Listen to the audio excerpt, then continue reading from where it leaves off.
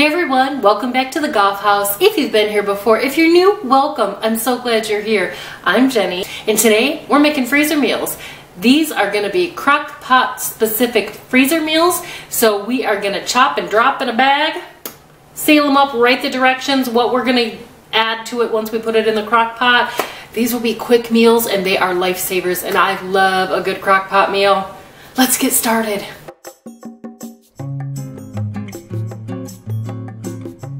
First thing I've done is label my bag and then put the instructions on it also. And then I've got my spices I'm going to use. I have my beef. I have honey. We're going to use an onion, a green pepper. If you like red bell pepper, if you like red bell pepper or orange bell pepper, any color you want. 1 to 2 peppers, depends on how many peppers you like in your fajitas. And then I've got apple cider vinegar, and we're going to use some garlic. So we're going to get this in a bag. First thing I'm going to do is cut my beef. Now I've got a roast here. You can buy stew meat and use that if you prefer. It's really expensive, and then you don't get the strips. I'm going to cut this in strips against the grain. So I'm going to do that first. Okay, I am only doing 1 bag of fajitas today. If you want to do multiple bags, everything I put in this 1 bag is going to be per bag. This roast is, how many pounds? So this is a 3-pound roast. So I'm probably going to use, I'm going to use about 2 pounds of it. So I will take this off. Look at where my grain is going, and then I'm going to cut against the grain. And I'm actually going to cut it this way also.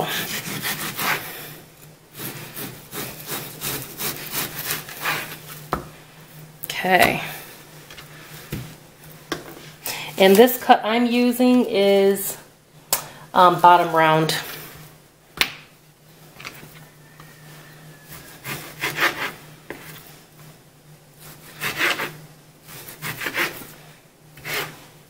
You can cut your strips as thick as you like them. Make sure your roast is a little bit frozen when you cut them. It's a little bit easier. This started thawing out on me.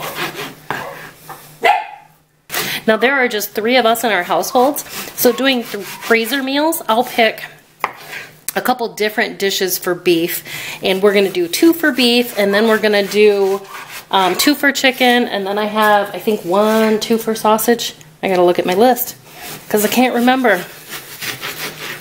So that's how I do it, and I do 1 of each. Now if there's something that you really specifically like, you can make much more of that freezer meal.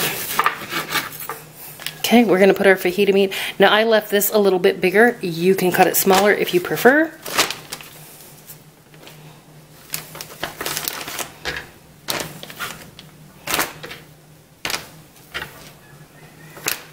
I'm going to get to work on doing my pepper, slicing my pepper, my onion, and my garlic.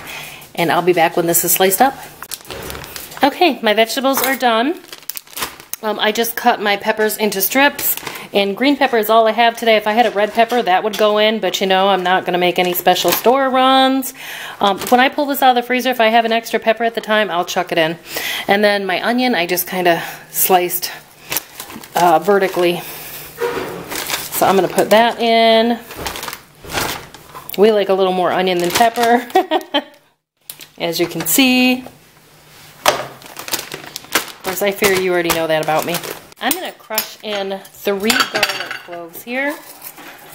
So I have a couple little ones.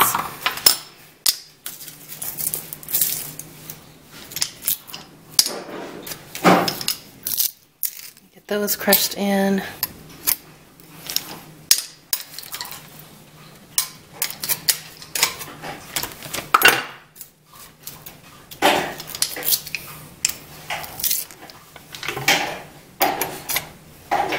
Okay. I'm going to put in here about a teaspoon of onion powder. Even though I've got onions in there, onion powder lends a different flavor. I've got a Himalayan pink salt. I'm probably going to put in a half a teaspoon there.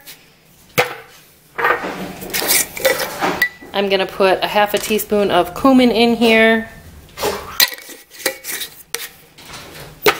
You know, if you need to measure, you can measure. This is kind of straightforward. I'm gonna put a whole teaspoon of paprika. I'm gonna put in a teaspoon and a half. I'm gonna do a teaspoon and a half of chili powder.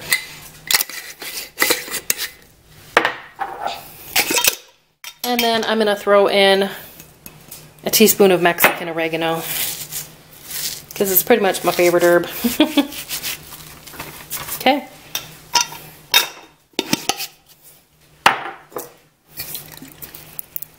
I'm also gonna put in here a good 2 tablespoons of apple cider vinegar.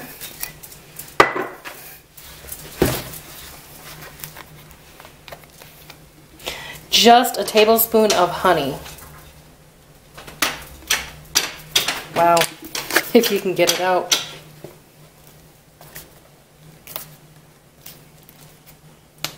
Okay. Yes, my honey's crystallizing. And then I'm gonna put in a teaspoon of black pepper. Okay. This is it for this freezer meal. You can mix it around if you want, but it's all gonna go into the crock pot, so.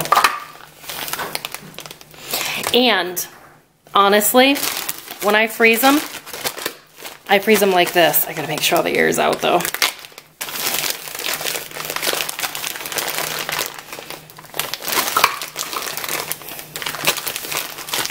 I don't freeze them flat. I freeze them like this. They fit in the freezer better. And then when I pull it out, I never defrost it. I chuck it right into the crock pot.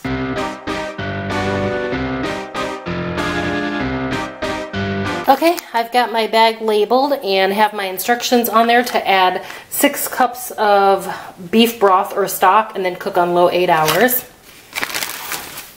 I'm gonna go ahead and put the beef in here. And this is 2 pounds of bottom round roast, and I've cut it into about 1-inch cubes. Did I forget to say that we're making beef and barley stew? Okay. Got my stew meat in. We're gonna work on the veg. 3 medium carrots, diced. I'm sorry, mine are sliced. But you can dice yours if you want them diced.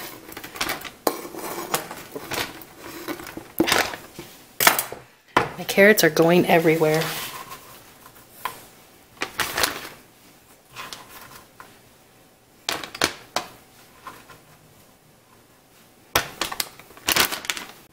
Okay, I have half of a really large onion here. You can use a medium onion. This one just happened to be ginormo. I have 3 stalks of celery.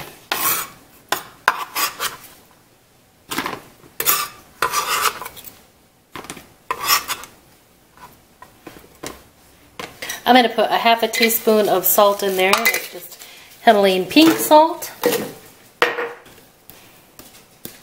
I'm going to put some pepper in there, probably half a teaspoon. I'm going to add some dried thyme, probably a half a teaspoon-ish. And I'm going to add a bay leaf. Also, I forgot to mention, and I didn't write it on here, and I should have, that's all I'm using for seasoning. So we'll add beef broth when we go to cook it, and if it needs more salt, you know, taste it and add more salt and pepper. But I'm going to put my barley in. I have a box of instant barley that I keep, and I'll just throw it in about halfway through the cooking process. So you might want to make note of that on here. Otherwise, that is ready for the freezer.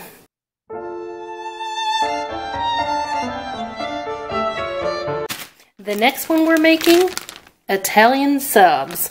In here I have 1 pound of hot Italian sausage and 1 pound of sweet Italian sausage, and my directions to cook on low 8 hours. So with those, I have 1 large green pepper that I have chopped, and you can use red bell pepper if you prefer. My meat's already frozen, and so I can't stand my bag up.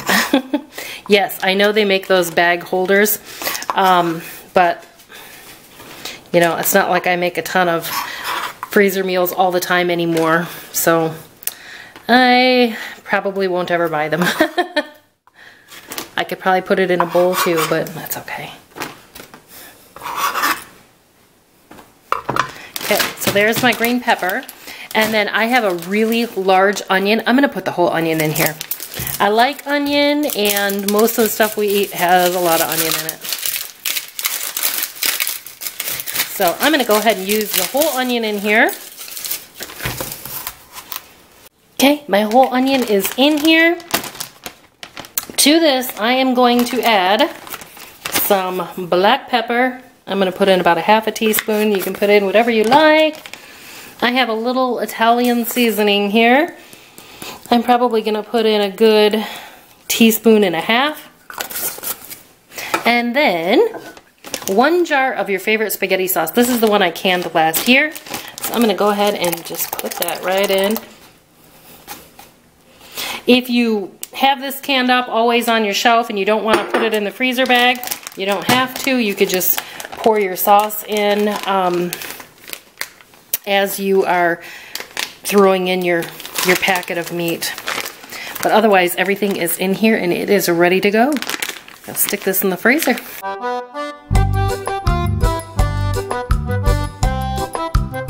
Okay, this next one is sausage, tomato, and tortellini soup.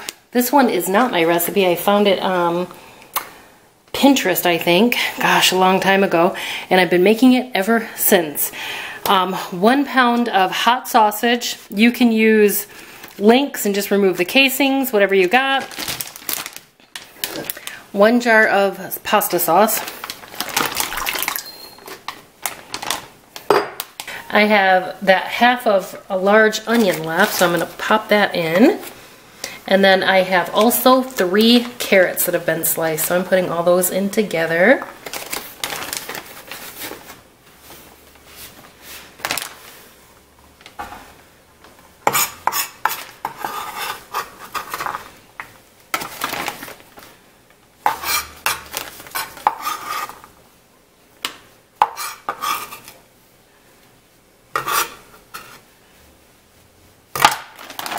Okay, all my veg is in.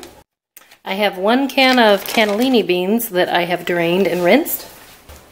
And then powdered chicken bouillon. I'm going to put in 4 teaspoons of powdered chicken bouillon.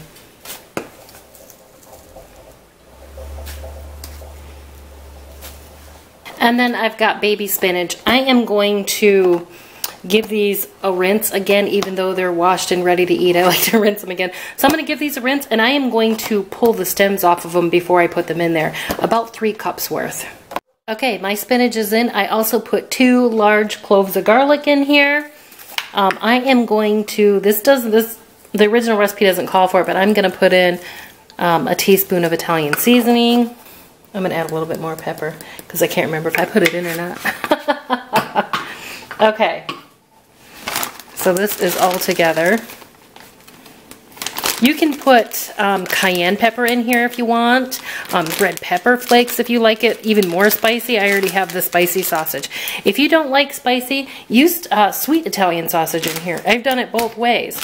Okay, so that is all my stuff. This will go into the crock pot with 4 cups of water for about 8 hours. 30 minutes before you're going to serve it, you're going to pop in a 20-ounce package of tortellini. And these are just 3 cheese tortellini. Okay, and then when you're ready to serve in 30 minutes, and I've done this both ways. I've served it just like this, and also I've put about ½ a cup of heavy cream in it, and it makes it a creamy Italian sausage tomato tortellini soup. Super delicious. Like I said, this is among my favorite frozen crock pot meal.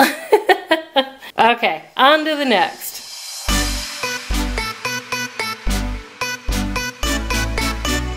Next recipe is honey chicken. In my bag I have honey, about maybe 3/4 of a cup, maybe 2/3 of a cup. I am going to add to this 3 big garlic cloves.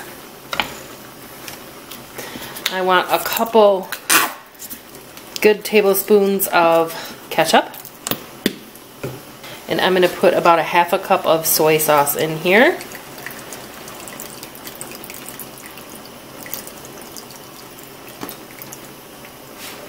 We need the salty salt. I'm going to put a little bit of oil in here, about 1/4 of a cup. Putting in some black pepper.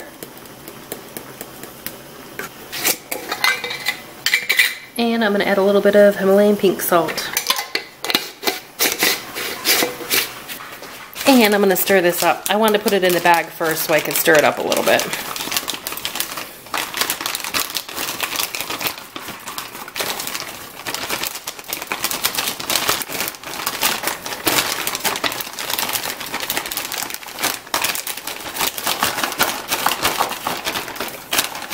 If you wanted to make this spicy, you could put in a kick of cayenne, but I'm going to leave it not spicy.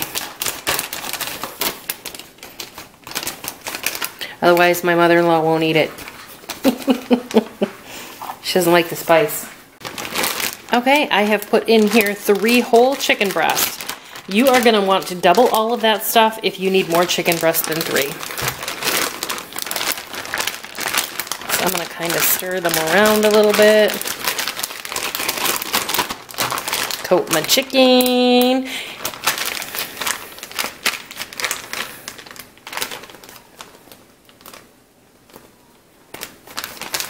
Okay, the honey chicken, cook on low for 6 hours. Now, you can shred this when you're done and you can serve it with rice or you can serve it with noodles. I like it with rice. So good. But this is ready for the freezer.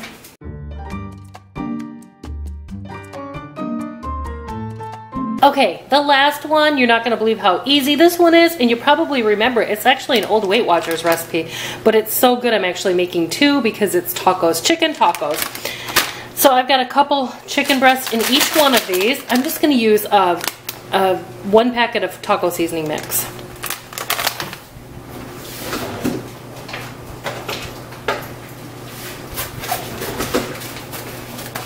Because instead of making 1 big batch, I'm splitting it into 2 since there's only a couple of us. So I'm going to put half of the taco mix in this one and the other half in this one. 1 can of corn, 1/2 will go in here. And the other half will go in here. I have 1 can of black beans. I drained and rinsed. 1/2 will go in here. The other half will go in here. If you're going to do a full batch, it'd be like 4 chicken breasts, 1 can of corn, 1 can of beans, 1 package of taco seasoning, and 1 jar of salsa. This is the one I just made, the 30 jalapeno salsa. So I'm going to put half in there, half in there. That is it. That is all that goes into these chicken tacos, and they are so delicious. So I've already written on these chicken tacos, put the date, and then I put cook on low 6 hours. After the 6 hours, you're gonna stick 2 forks in there and you are gonna shred that chicken. And believe it or not, this cooks with enough liquid because of the salsa. And because you have the beans and corn in there. So you won't need to add any more liquid. When my boys were in high school, this was one of their favorites. And I used to make a huge batch because I had a lot of boys to feed and their friends. Because, you know, we were the house that had all the kids come over here to eat all the time. So there you go. Now, serving ideas. The chicken tacos. You can eat it with taco shells. If you are low carb, you could put it in a green pepper and stuff a green pepper. Make stuff green peppers with it. You could make burritos out of this. My son Ryan used to love to put this in a baked potato. So he wouldn't put any butter on it. He'd just make the baked potato and then load it with this stuff. That was one of his favorites. So there's lots of different uses for this. You could eat it with tortilla chips. When you pull it out, you can put cheese on it. You can put dice up some fresh onion and put it in there. If you want, I don't even cook this with onion in it because I have the salsa in it. What else? You can put it on nachos. There's so many different uses. If you wanted to make a southwestern pasta, you could do that. You could serve this over pasta, some kind of noodles. You could serve this with rice, Spanish rice, whatever you want. And then the other things we made, the Italian subs, you can serve that sub meat on rolls, and you can cover it in mozzarella, provolone cheese, stick it on the broiler. Or if you want to be low carb, you could definitely cut bell peppers in half. If you cut like a green bell pepper in half and serve it in there, oh my gosh, that would be delicious. And then cover it with provolone or Monterey Jack or mozzarella and stick it on the broiler. The honey chicken, you can serve that with rice or you can serve it with pasta, whatever you want. It's so good, you're gonna love that one. And of course the tortellini soup, I've already told you, you can add a little bit of cream to that and make a creamier version. That is my favorite soup, oh my gosh, to put in the crock pot. I love that one, so I can't wait to make that. Already my husband says, when are we having our first freezer meal? The beef fajitas, of course you can serve it on tortillas, or you can also serve that one on a baked potato. You can put that one on nachos. You could just eat it alongside of rice if you prefer. Anyway, so that was just some ideas of my favorite freezer meals. Those are my 6 favorite freezer meals, and now we have 6, 7 meals because I made 2 of these. We love tacos in this house, what can I say? What's your favorite freezer meal? Okay, so there are 6 crock pot meals there for you with different meats, so giving you a little bit of variety, and those are some of my favorites. Especially the tortellini soup. I love that one. If you enjoyed the video, please give me a thumbs up. If you haven't subscribed yet, please subscribe. It really helps me out a lot, and I sure do appreciate your support. If you haven't started following me on Instagram yet, you should, at jenijgough18. I'm also on Facebook, and you can visit my blog for all of my recipes, including these, at jenijgough.com. Thanks for watching. I'll see you next time.